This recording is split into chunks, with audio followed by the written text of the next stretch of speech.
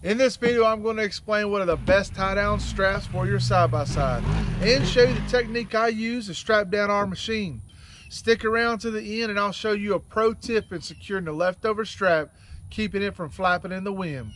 Please show your support by hitting the subscribe button and clicking the bell icon to turn on notifications.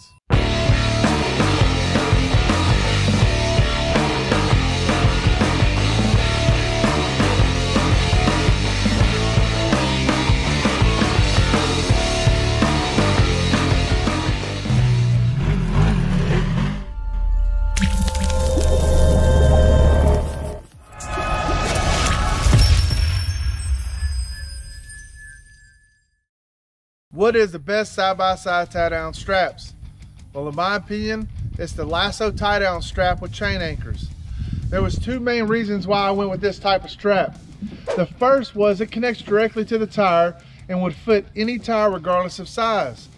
The direct connection to the tire eliminates the issues of the straps coming loose from the shocks, allowing the machine to bounce during transport. These machines are expensive and I wanted to secure it as best as possible. So we actually used 4 points of contact, putting a strap on each tire. Now the second reason was the chain anchors. Over the years, I've had numerous straps getting cut from rubbing against the trailer rail, regardless of it's a deck over, a pipe trailer, or a car hauler. The amount of wind beating the straps take against the connection point of the trailer wears it over time. That is eliminated with the chain anchors. The chain anchors allow you to drop through the C-channel, looping back up to the top for the best secure connection. This form of connection has worked both on our deck over gooseneck and our 12-foot pipe trailer. Next, showing you the technique we used. I'm not saying how we tie down the machines is the best and only way to do it. This tie down technique is only my opinion and an explanation of how we do it, so please take it as such. We start off with running the strap through the tire with the non-metal ring side of the strap. Put the metal ring on the sidewall of the tire and loop the other end of the strap through the metal ring, pulling it towards the middle of the machine. You want to make sure your strap is not pressing against the valve stem, and you have to move the black strap cover to be centered to where the metal ring will meet the pullback point.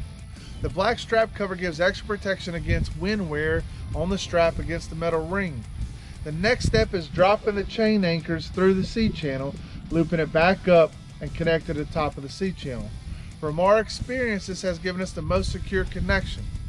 Then all that is left to do is connect the strap to the ratchet and begin tightening it down. Once we get the strap halfway tightened, then we move on to the remaining 3 tires following the same steps.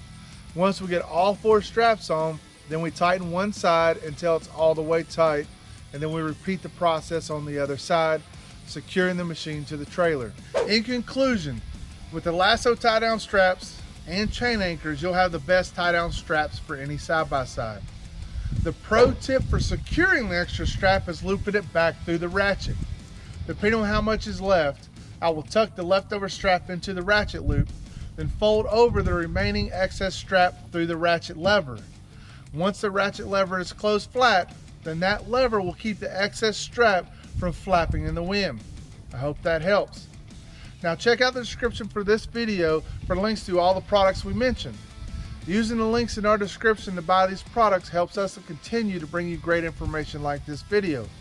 Please show your support by hitting the subscribe button and clicking the bell icon to turn on notifications. If this video has helped you, then please smash the like button and thank you for watching.